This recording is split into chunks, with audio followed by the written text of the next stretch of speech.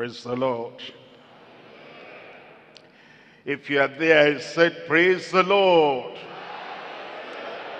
The Lord make us one in a practical way in Jesus' name. Father, we thank you for our Bible study. Thank you for your faithfulness, always revealing your mind to us. And when you reveal your truth and your mind, you always give us the grace when we claim that grace. We're asking, Lord, that tonight your word will be plain and clear to everyone in Jesus' name. And whatever may be in us, which is not according to your word, according to your will, that you remove everything in Jesus' name, that according to your word, and according to the prayer of the Lord Jesus Christ, in a very definite way, as the Father and the Son are one, will be perfectly united in one in Jesus' name. We thank you because we know you have answered. In Jesus' name we pray. And the people of God said, Amen. In the epistle of Paul to the Corinthians, chapter 12, and we're studying from verse 12 to verse 31. Let's look at verse 12. In verse 12 it says, for as the body is one, and has many members, and all the members of that one body, being many, are one body, so also is Christ. So also is the body of Christ, so also is the church. Look at verse 18. In verse 18 it says, but now, as God set the members, every one of them in the body, as it has pleased him. Then in verse 24, it tells us in verse 24, it says, for our comely parts have no need, but God has tempered the body together, having given more abundant honor to that part which large. Verse 28. In verse 28 it says, and God has set some in the church, first apostles, secondly prophets, thirdly teachers, after that miracles, then gifts of healing, helps, governments, diversities of tongues. Verse 31. In verse 31, but covet earnestly the best gifts, and yet show I unto you a more excellent way. You'll see in those selected verses that the body of Christ is one. The church is one. As the body is one, with all the many members having various functions and different functions, the Lord makes us to be one so that we can cooperate together, coordinate together, and then we'll move the body forward. And then it says, all the functions of the members of the body, they remain as God himself has set every member in the body. And then he even talks about the ministers. In that verse 28 it said, the Lord himself has set those ministers the way they are, the functions they have, and the ministries they have. And then it says in verse 31, covet earnestly the best gifts. What does that mean? That as you see your position and your place in the body where he has set you, then you will covet earnestly the best gifts that will make you function appropriately in the place that the Lord himself has set you. Today we're looking at the message, the unity and usefulness of members of the body. The usefulness of members of the body. When the member and when the minister abides and stays in the calling the Lord has set him in, then he will be useful, and then he's united, he's cooperating with all the other members of the body who are also having their own function and their own roles and their own responsibilities. As we're united together like that, then we have have the usefulness of all the members, and they contribute to the health of the body, to the happiness of the body, and to the progress of the body, and to the purposeful pursuit of the body. Unity on the one hand, with the usefulness. If we're united but we're not useful, that's not enough. If we are useful and we're not united, that's not enough. There must be a combination of the usefulness and the unity of the members, so that the body of Christ and the church of the living God can make progress and be what he wants us to be, where he wants us to be, and achieve for him and for his glory all that he wants us to achieve. The unity and the usefulness of members of the body. There are three things we're looking at. Number one, purposeful relationship of members as set by God. It's the Lord that set all those members, and then we have relationship, but it is a purposeful relationship of all the members as the Lord himself has said for the church. Number two, practical righteousness of members as specified by God. Practical righteousness. There's a kind of righteousness that is theoretical, and there's a kind of righteousness that is superficial. There's a kind of righteousness that is hidden. We cannot see it, but this one that the Lord is calling the members of the church to is practical righteousness of the members as specified by God. Point number three will be prescribed responsibilities of ministers as sealed by God. The Lord has given those responsibilities, and he has sealed them so that I cannot change those responsibilities. You cannot change those responsibilities.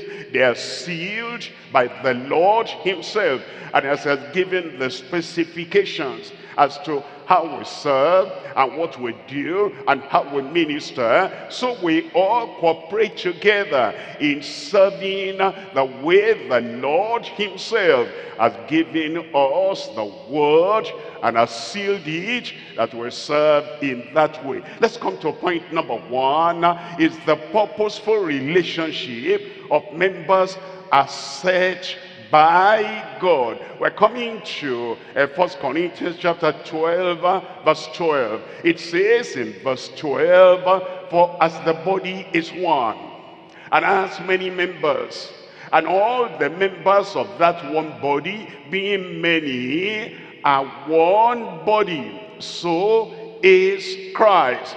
In verse 21, it tells us in verse 21, it says, the eye cannot say unto the hand, I have no need of thee, nor again the head to the feet, I have no need of thee.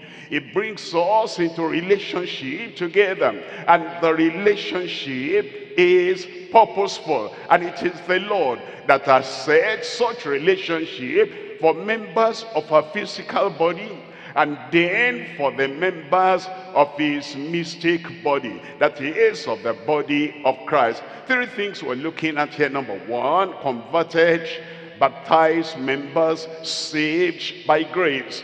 We cannot just say we're members of his body if we're not converted. All have sinned and come short of the glory of God. And it is the salvation, the conversion we have by the grace of God that brings us, integrates us into the body to become members of the body of Christ. Number one then, converted, baptized, members saved by grace. Number two, crucified, buried members, selfless and godly. When we're coming to the body of Christ as children of God, the self will still be there even after salvation. The depravity will be there after salvation. But then we come to God for the second work of grace. And that self, that Adamic nature, that depravity is crucified and is dead and is buried. Then we become selfless and godly. Number 3, consecrated, beneficial members, search for good. The members of the body who are saved, who are sanctified, they now consecrate everything to the Lord, that they will become of benefit to the whole body of Christ, and they search their mind for the good of the body, the good of the church. Let's look at number 1, converted, baptized members, saved by grace. It tells us in verse 13, 1 Corinthians chapter 12, verse 13, for by one Spirit are we all baptized into one body, whether we be Jews or Gentiles, whether we be bond or free, and have been all made to drink into one Spirit. As you think about water baptism, you also think about the Spirit baptism. We are baptized into one body by the Spirit. That is, as you are born again, you confess your sin, you forsake your sin, you turn to the Lord, and you are born again. The Spirit of God takes us and immerses us into the body, integrates us into the body. And that integrating to the body is what is referred to as being baptized into one body. Whether we're Jews or Gentile, there's no Jewish church and Gentile church. The Jewish people and the Gentile people, when they are born again, they are part of the same body, the same church. Whether we are bond or free, there are no slaves and free people in the kingdom of God. As you come, we're all one in Christ, male and female, young and old. All those who are born again will become part of this one body. Look at Romans chapter 6, reading from verse 3.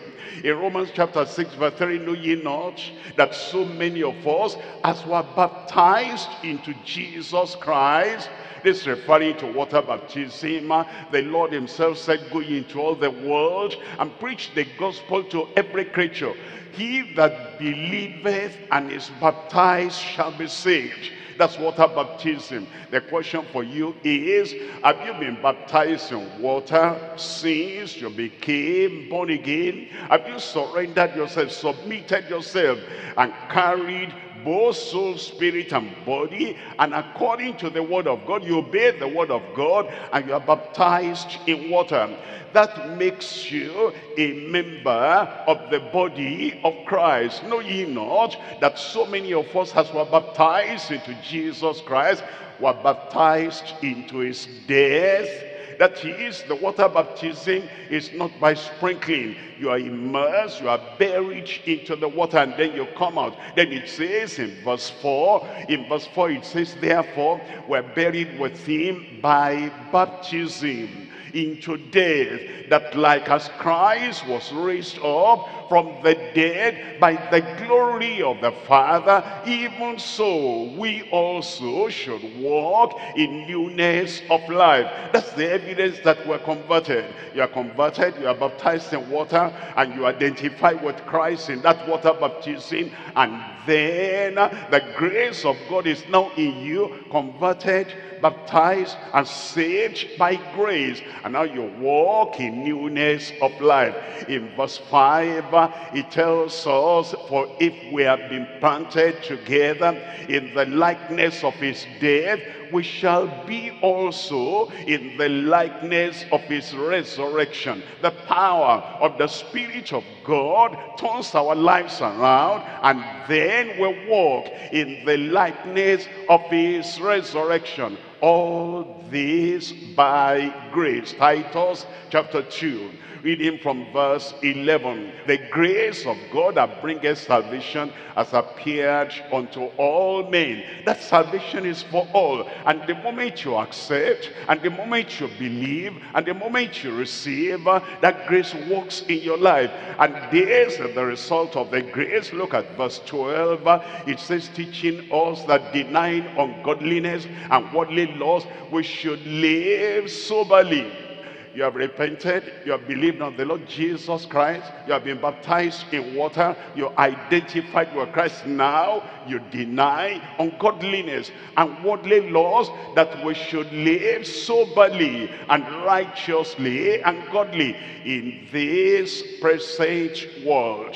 Temptations are in this present world, but the grace of God is available, and that grace is sufficient and will make you an overcomer, so that in this present world you live soberly, you live righteously, and you live godly. Then in verse 13 it says, looking for that blessed hope and the glorious appearing of the great God and our Savior Jesus Christ. Verse 14, who gave himself for us, that he might redeem us from all iniquity and purify unto himself a peculiar people, zealous of good works. Let's come to number 2 here, and it's crucified, buried members, selfless and godly. Look at 1 Corinthians chapter 12, reading from verse 15. If the foot shall say, because I am not the hand, I am not of the body, is it therefore not of the body? You see, when we're born again, and then we go to the Lord, and self is crucified. And self crucified and dead is buried. And we're sanctified and selfless. There is no carnal comparison anymore. And so the hand, if you are the active member of the church, cannot say unto the foot, if you are the progressive moving member of the church, one cannot say to the other, I don't have need of you. There is no jealousy, there is no envy, there's no carnal comparison, and there is no competition in the body of Christ. Then it says in verse 16, it says, and if the ear shall say, because I am not the eye, I am not of the body, is it therefore not of the body? If a member of the church will then retreat and reverse, and then he will say, because my role, my responsibility is not like his role, it's not like her role, therefore I'm not going to do anything to contribute to the progress of the body. The members of the body don't do that, and when we come to Christ, we're saved and we're sanctified, and the old Adamic nature is crucified and totally taken away. We're not telling the other person, you are not important, I'm important, and he is not telling us, you are not important, I'm important. All the members will work together perfectly. In verse 17, it says, if the whole body were an eye, where were the hearing? If the eye becomes so important, I can see.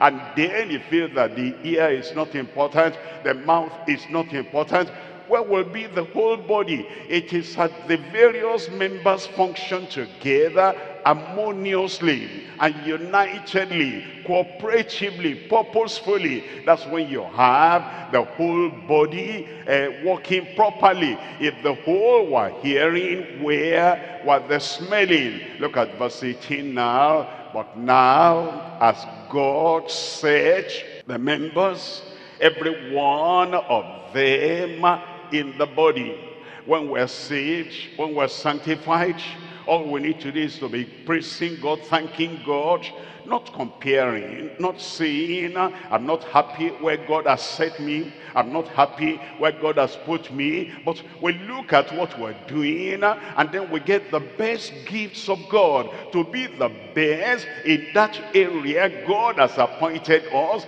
And we're so grateful to God that even me, of all people, I can be allowed to do this. Because of that, we're giving glory to God and we're not complaining. vain, because the Lord in his wisdom, the Lord in his love, and the Lord in his foresight, he knew what you will be, and he knew what you will best contribute to the body of Christ. But now, as God said, the members, every one of them in the body, as it has pleased him, not as it has pleased you, not as it has pleased other people, not as it has pleased your friends or your brethren or your relatives, blood relations. No, the Lord has said everyone in the body as it has pleased him.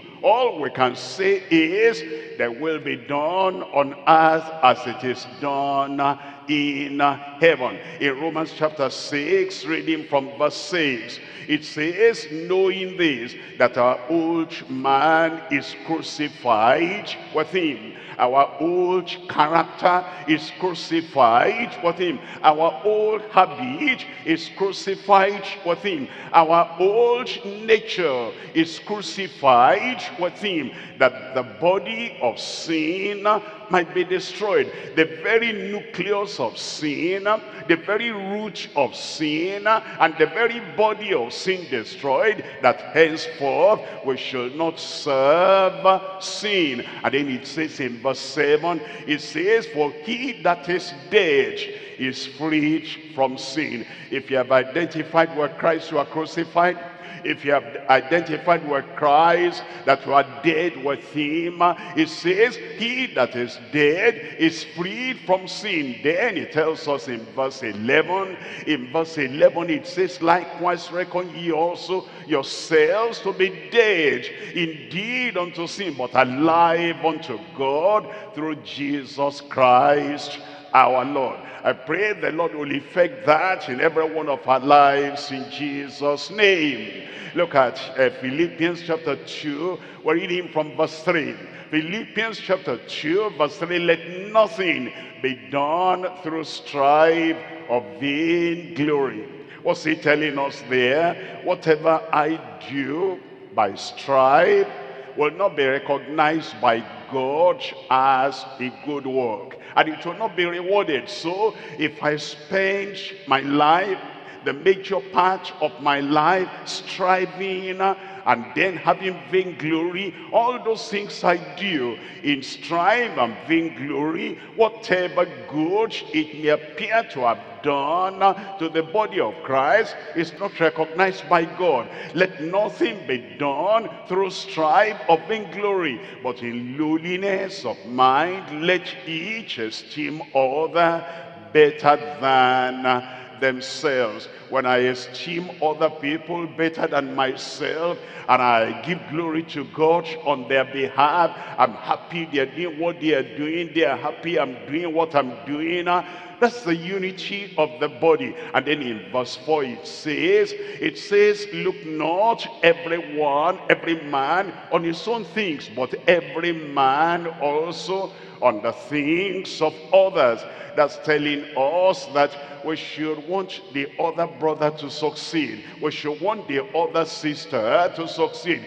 We're not just looking at what I'm doing. I want to be my best. I want to be high. I want to be good. I want to have my life busy and doing something great. We want to look at other people, that they will be useful, that they will be uplifted, and that they too will be happy in what God has said them to do. Look not every man on his own things, but every man also on the things of others. How will that happen? In verse 5, let this mind be in you that was also in Christ Jesus. That's how to do it. Let the mind of Christ be in you, the mind of love, and the mind of appreciating other people, and the mind of raising them up, lifting them up, so that they will be all the Lord has called them to be. We're looking at number 3 now. Number 3 is the consecrated beneficial members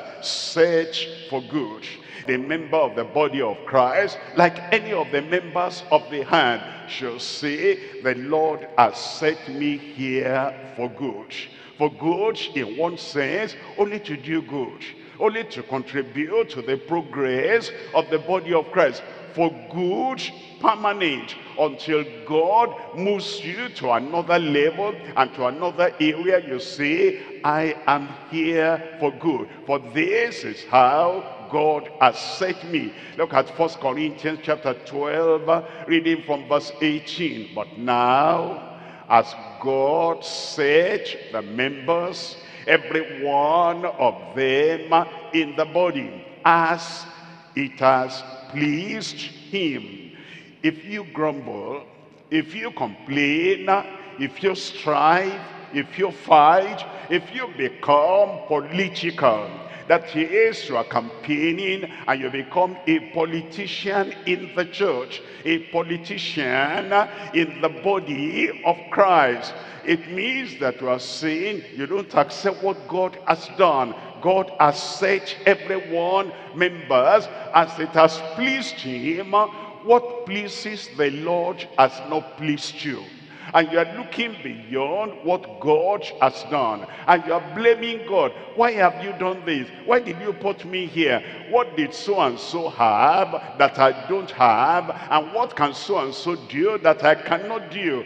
We shouldn't do that. Once you are in the hand of God and you're in the body of Christ, to start with, even to be saved, to be born again, is by grace, not by merit. And then to become a serving member in the body of Christ is by grace, and it is not by merit. You just thank God because God has set members, every one of them in the body as it has pleased him. Look at verse 19. And if they were all one member doing the same thing, having the same responsibility, where was the whole body? Will not some responsibilities in the church be overlooked, be neglected? Look at verse 20. In verse 20, but now there are many members, yet but one body. Many members, different responsibilities, yet it is one body. And then it says in verse 21, the eye cannot say unto the hand, I have no need of thee. They work together and they cooperate together. No, again, the head to the feet, the highest to the lowest, I have no need of you. This is what God has done, and we're glorifying God for that. Look at Job chapter 29, reading from verse 12. Job chapter 29, we're reading from verse 12. Because I delivered the poor that cried, and the fatherless, and him that had none to help him. Verse 13, it says, the blessing of him that was ready to perish came upon me, and I caused the widow's heart to sing for joy. Verse 14, I put on righteousness, and it clothed me. My judgment was as a robe and a diadem. Look at verse 15, very important. I was eyes to the blind. That's our responsibility. If the eye is there in the body, you see those who are blind, and then you guide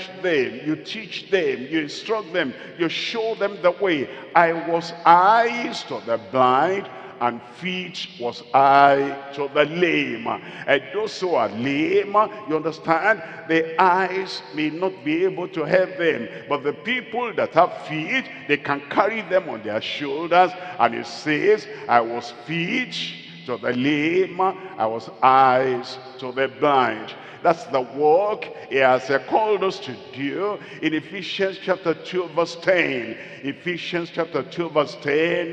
For we are his workmanship, He has created us like that, created in Christ Jesus unto good works, which God has before ordained that we should walk in them. That's the ordination of God. That's the way God has set members in the body. And I pray God will grant us abundance of grace. We will fulfill our calling as set by God in Jesus' name. Did I hear a good amen?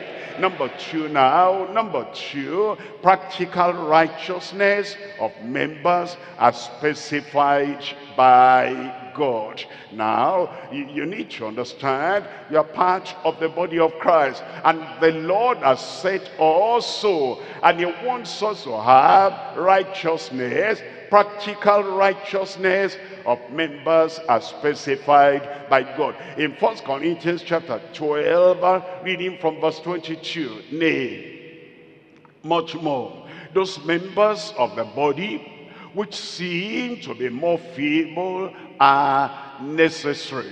The members of the body which appear to be more feeble are necessary. There are some parts of the body that are delicate. For example, our eyes. Any little grain of sand that gets into the eye will make us feel the discomfort because it's feeble, it is delicate. And there are other parts of the body too. A little boil in any part of the body can so disorganize you because it makes that area feeble. But you know, we don't pull out the tooth anytime you're eating and you bite your tongue or you bite your cheek. You don't say, well, that is bad, you've done it before, I won't tolerate that again. Pull it out and throw it out. If we did that, some of us will have no tooth left in our mouth. They will care for them. They're still necessary. The same thing with members of the body of Christ. We don't throw that one away. Because of this, he is necessary and she is necessary. And when we think of all the members of the body of Christ like that, everyone will feel their place. Everyone will be useful in their calling. There are three things we're looking at. Number one, the compassion of members towards the feeble. The compassion of members towards the feeble. Number two, the care of members within the flock. All of us were the fold of Christ, were the flock of Christ. And we need to have the care of members within the flock. Number three, the character of members as his followers. He calls us to follow him. And so we are not people that are following our mind, following our instincts, and following whatever we want to do. We look at Christ, looking unto Jesus, the author and the finisher of our faith. And we're following him, and that determines our character. Look at number one, the compassion of members towards the feeble. We're looking at Job chapter 4, verses 3 and 4. Job chapter 4, verses 3 and 4. Behold, thou hast instructed many, and thou hast strengthened the weak hands. That's what we do to those who are feeble. You see, any member of the church, any member of the house fellowship, any member of the choir, any member of ushers, any section at all, you know, we're not stoned. Somebody might become weak, might become sick, might become feeble. We're not to trample on them. We're not to push them down. We're to strengthen them, strengthen the weak hands. Look at verse 4. It says in verse 4, thy words of upholding him that was falling. That's what we need to do as we minister, as members of the body to one another. And thou hast strengthened the feeble knees. I pray God will help us to remember to do that every time in Jesus' name. We will not gossip about members who are feeble. We will not backbite members who are feeble. We will not criticize or condemn members who are feeble. Our responsibility is to see, what can I contribute to his life? What can I contribute to her life that will make her strong or stronger? And look at Isaiah chapter 35, reading from verse 3. Isaiah chapter 35, verse 3. Strengthen ye the weak hands and confirm the feeble knees. Strengthen ye the weak hands and confirm the feeble knees. Now you need to remember, when you say something, although the brother you are talking about may not be there, the sister you are talking about may not be there, one way or the other, words go around, and the things you say in your private corner may get to the brother you spoke about or the sister you spoke about. The question is, will this encourage him? He's not here, and I'm talking about him.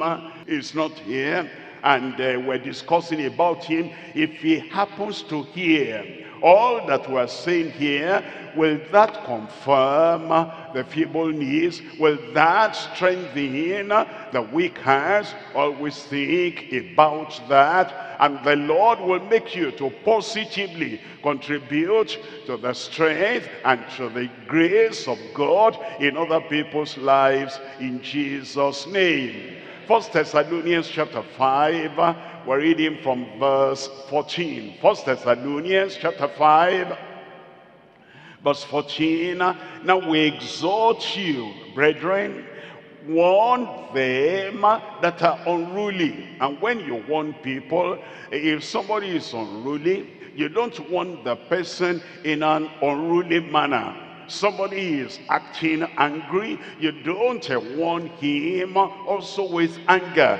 You will have a gentle disposition. If somebody is going wrong, the way to help bring that person back is what the fruit of the Spirit, which is love and joy, and then you are positive and you want the best for them. That's how to warn. Comfort the feeble-minded. Don't condemn them. What happened that you are so feeble? Why is it you are not like that? Why is it you are not like that? If that happened to me, I know what I will do. That's not how to comfort people. You comfort them. You come inside their skin. You see what their challenges are and what their difficulties are. And then you have a word of comfort, a word of help, a word that will encourage him and bring him up. Support the weak. Be patient towards all men. Be patient towards all men. Don't jump into conclusion. Don't bounce on people. You know, human beings are delicate. Understand, we have feeling. Understand, we have challenges. And as you are helping people, you are patient towards all men. Look at verse 15. In verse 15, see that none render evil for evil unto any man. The other time I was feeble, this is the way he dealt with me, and I almost ran away from the fold. And now he is feeble and I'm strong. I remember what he did. I'm going to throw back a stone unto him. Don't do that. See that none render evil for evil unto any man, but ever follow that which is good, both among yourselves and to all men. Let's look at number 2 here. Number 2, the care of members within the flock. We're coming to 1 Corinthians chapter 12, and we're reading from verse 24. It says, for our comely parts have no need, but God has tempered the body together, having given more abundant honor to that part which large. It looks like many people are different from God. God gives abundant honor to that part which large. As we look at our fellowship, our relationship together, sometimes somebody might lack maybe communication ability. Somebody might lack a kind of practical wisdom, what he ought to do. And the people who lack We seem to look down on them, and we seem to brush them aside because of their lack. God is not like that. And as we follow God, and as we depend upon God, and we want to be more and more faithful followers of God, here is what God has done. He has given more abundant honor to that part which lagged. And that's what we ought to do. Look at verse 25. It says that there should be no schism, no division, no disagreement, no discord in the body, but that the members should have the same care one for another. The members should have the same care one for another. There should be no tribalism. The members should have the same care one for another. He's born again, she's born again. He's not from the same tribe, she's not from the same tribe. The members should have the same care one for another. I cannot stay in that district. The leader there is not from our place, and he doesn't understand my dialect or my local language. We should have the same care one for another. Look away from tribe, and look away from all the things that divide us. The blood of Jesus that washed us and cleansed us and saved us has made us one. Let us remain one. In 2 Corinthians chapter 8 verse 16. 2 Corinthians chapter 8, we're reading from verse 16. But thanks be to God, which has put the same earnest care into the heart of Titus for you. God be praised, because that same God who knows your need and knows the heart of Titus, and Titus can supply that, he put the same earnest care into the heart of Titus for you. When we talk of care, if the care is sluggish, if the care is slow, if the care is delayed, the fellow might have passed through the need and all that before we even get to him. But if we know that this person has need now, and we're not looking here and there, earnestly and quickly and swiftly we supply that care. That's what the Lord is teaching us there in verse 17. It says, for indeed he accepted the exhortation, but being more forward of his own accord, he went unto you. He went unto you. There are people that say, I want to visit sister so-and-so, I want to visit brother so-and-so, I want to visit this family, and I know that they need food, but I'm waiting. I will tell our group pastor before I go. They want to tell everybody before they can go, while the person is suffering with hunger, and the hunger is biting the whole family, and they cannot feed or take care of the children, the family very well. They're waiting for permission, and before they get to the group pastor or the pastor or the overseer, the fellow is already drowning in the sea of problem. But you have earnest care, and because of earnest care you are more forward, and you know this is the need, and you meet the need at that point, and the Lord will reward your sacrifice in Jesus' name. And look at verse 21.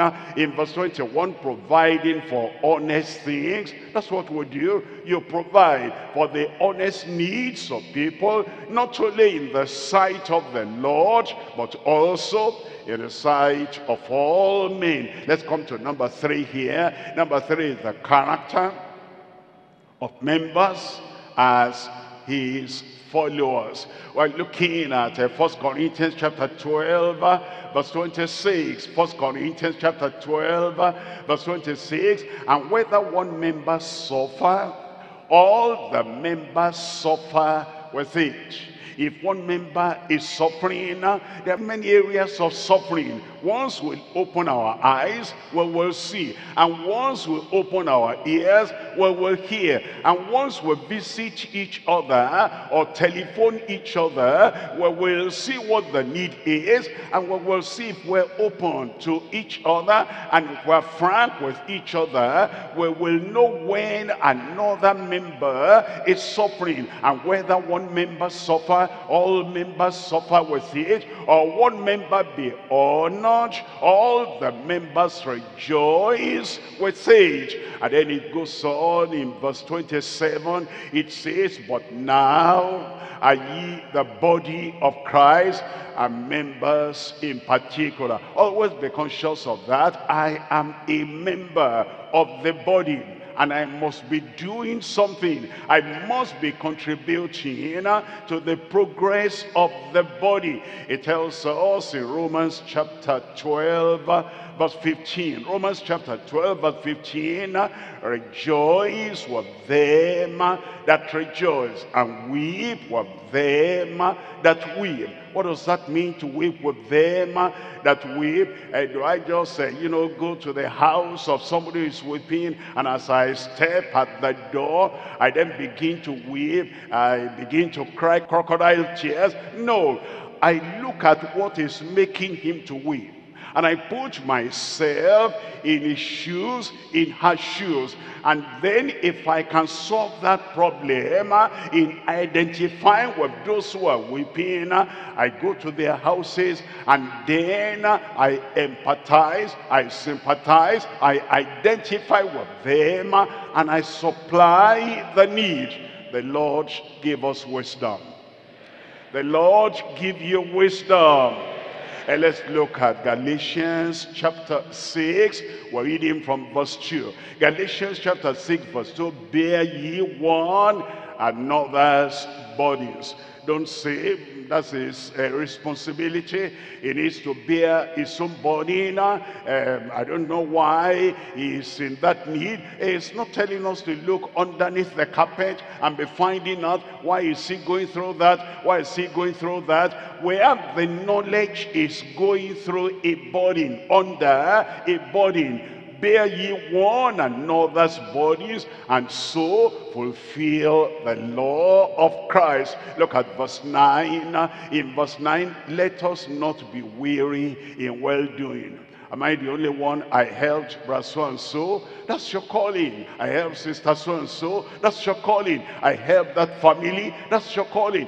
And God has so positioned you, and he has blessed you that your own needs are met, and you have extra to spare. It says, let us not be weary in well-doing, for in due season we shall reap if we faint not. Look at verse 10.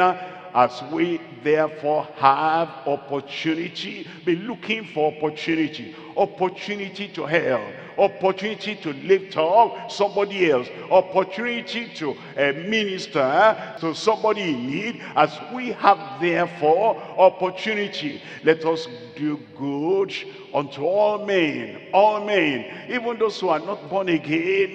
They have a need. You don't want them to die of hunger before they get saved. Minister to them. And he says, especially now unto them who are the household of faith. And the Lord help us to do that according to his will, according to his word, in Jesus' name. And look at 1 Timothy chapter 5, verse 21. 1 Timothy chapter 5, verse 21. I charge thee before God and the Lord Jesus Christ, and the elect says, that thou observe these things without preferring one before another, doing nothing by partiality. How is it that person has need, and there's no brother, no sister in that community that can even look into that need, and then another person has a need, and then everybody is rallying around and they're giving much more than the fellow needs. Meanwhile, this one is dying of hunger, this one is dying of pressure and burden, and the other one has more than enough. It says we should do nothing by partiality. Let's love like Jesus loved, and let's love like the head of the body, and then all the members of the body will minister to one another without preferring one before another and without any partiality. Let's come to number 3 now. Point number 3, prescribed responsibilities of ministers are sealed by God. It tells us in 1 Corinthians chapter 12, reading from verse 18, and God has set some in the church, first apostles, secondly prophets, thirdly teachers, after that miracles, then gifts of healings, helps, governments, diversities of tongues. It tells us in verse 31, but covet earnestly the best gifts. Why do you covet earnestly the best gifts? I want to be of more help to people. I want to lift up other people. I want to minister to the needs of people. And because I am handicapped at present, I'm not able to offer all the help I want to offer. That's why I'm praying earnestly that God will give me the best gifts, so I'll be able to minister to more of the members of the body of Christ. And yet I show to you a more excellent way. There's an excellent way of ministering to people. There's an excellent method of sharing what we have unto people, and it's the way of love. Everything we offer in love. Prescribed responsibilities as ministers, sealed by God. 3 things we're looking at. Number 1, the appointed ministry of apostles and other ministers. Number 2, the assigned ministry of ambassadors and all members. Number 3, the acceptable motive of aspiring for more. Let's look at number 1, the appointed ministry of apostles and other ministers. We're coming back to 1 Corinthians chapter 12, verse 28. And God has set some in the church, first apostles, but the apostles are not the only ministers. There are other ministers. Secondly prophets, thirdly teachers, and that's not the end of the ministers. After that miracles, then gifts of healing, helps, governments, administration, and diversities of tongues. Those are the apostles and the other ministers, and God has appointed their ministry. Look at Ephesians chapter 4. We're reading from verse 11. Ephesians chapter 4, reading from verse 11. And he gave some apostles, and some prophets, and some evangelists, and some pastors and teachers. Why? What's their responsibility? Let's look at verse 12. For the perfecting of the saints, for the maturing of the saints, for the work of the ministry, for the edifying of the body of Christ. That's what we all do. With united effort, we're useful to the body of Christ. We edify, we teach, we train, we mature the saints of God. In verse 13, it says,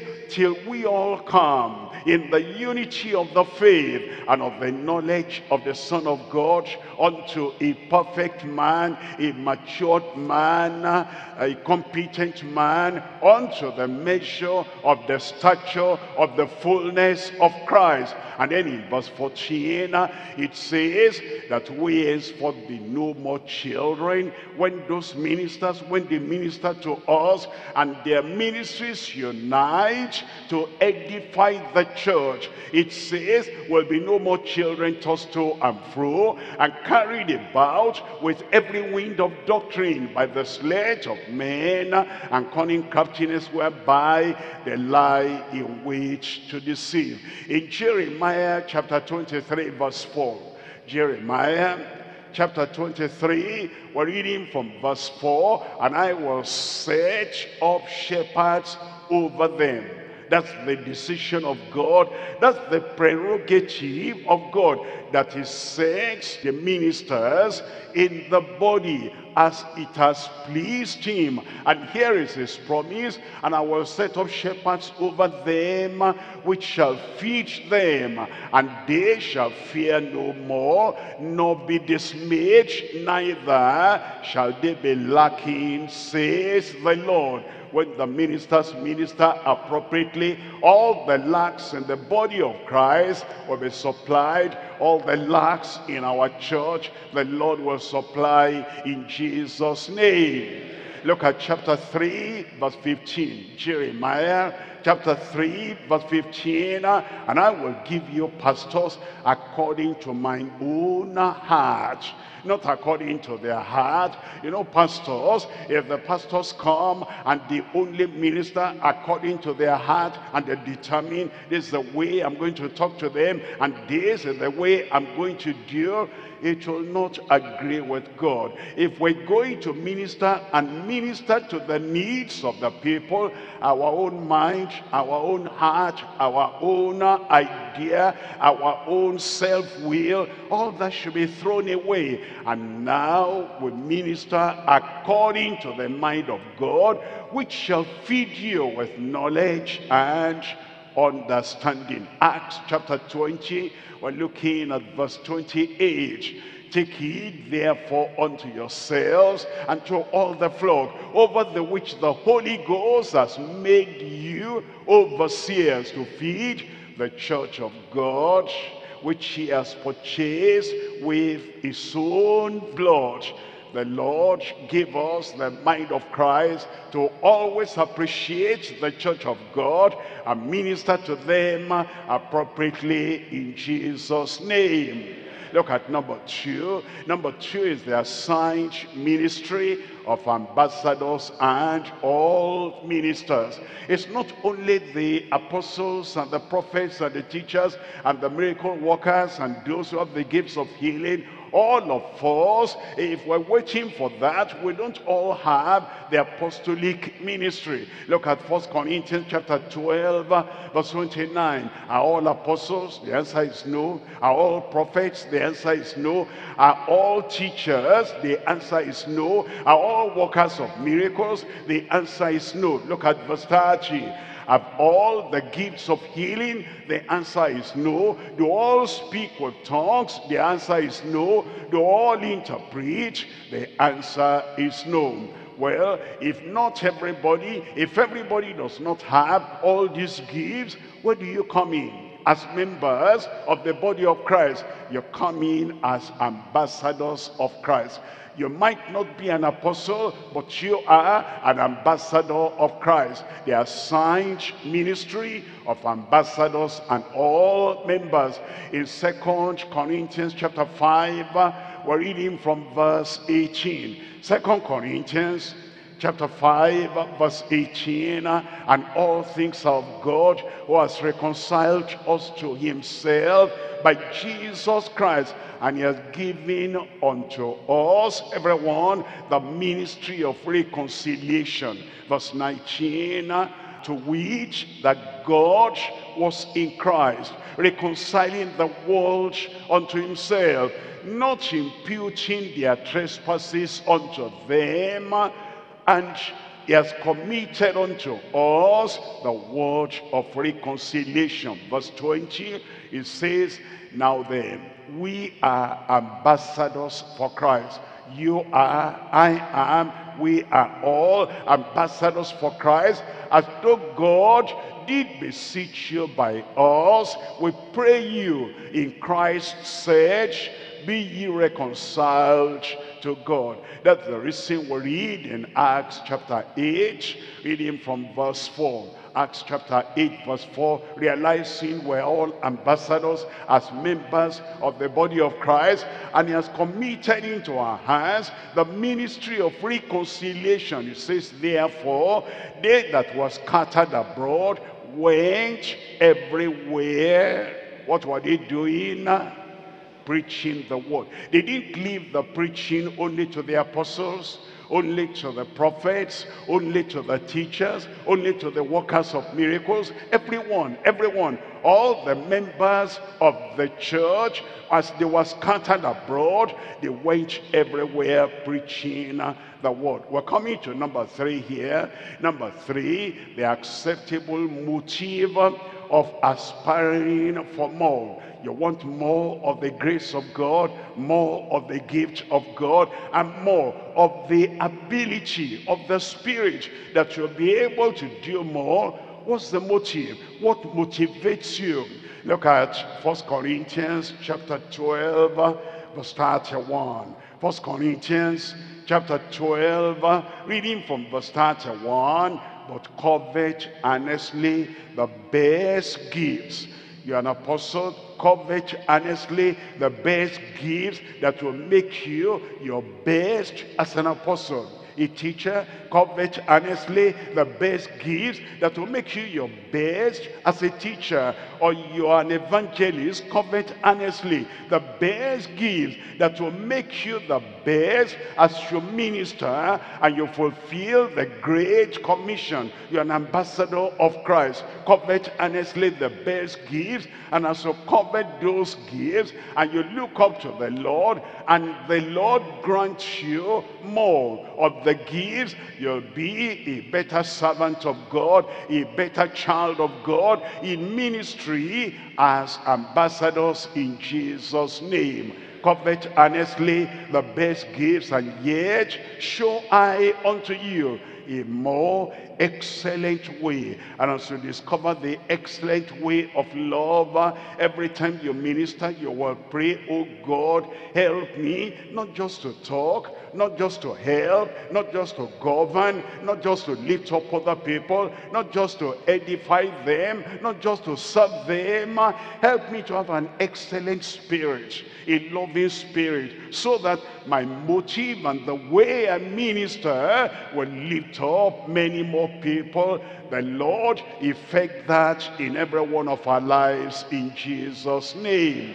As we ask in faith, it will grant unto us. Look at Philippians chapter 2 verse 3. In Philippians chapter 2, we're looking at verse 3. It tells us, let nothing be done through strife or vainglory. If you have sought out the more excellent way, there is no envy, there's no strife, there's no vainglory when you are ministering in an excellent way, but only in lowliness of mind. Let each esteem other better than themselves. Look at verse 4. In verse 4, look not every man on his own things. Don't say, I'm going to have my way, and whether they like it or not, I'll pounce on them, I'll crush them. I'm the pastor, I am the evangelist, I'm the teacher, I'm the leader, and if they don't like my method, let them go and find another pastor. It says no. It says, look not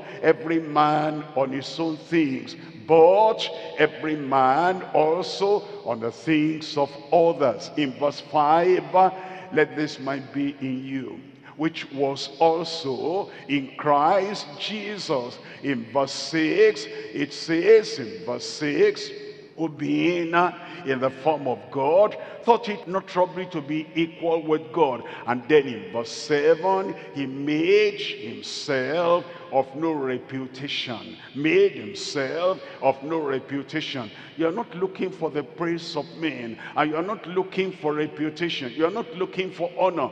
All you want to do is to serve the body of Christ and be your best for them, so that you lift them up out of their feebleness, out of their weakness, out of their predicament, and out of the challenges they have. Made himself of no reputation, but he took upon him the form of a servant who wants to serve, and was made in the likeness of men. I pray the grace of God will become more abundant in every one of our lives in Jesus' name.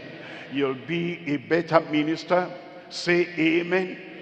You'll be a better member of the church. Amen. You'll be a better ambassador of Christ everywhere you go in Jesus' name. And all the grace you need and all the gifts you need, the Lord will supply. You will be your best, and your service will be profitable and rewardable, both here in life and in eternity, in Jesus' name. I say amen for you. Let's rise up now and talk to the Lord in prayer, that all that we have learned today, the Lord himself will reproduce in us the grace, abundance of the grace of God, to be as good as we ought to be in serving the Lord and serving the body of Christ. Open your mouth and talk to the Lord in prayer.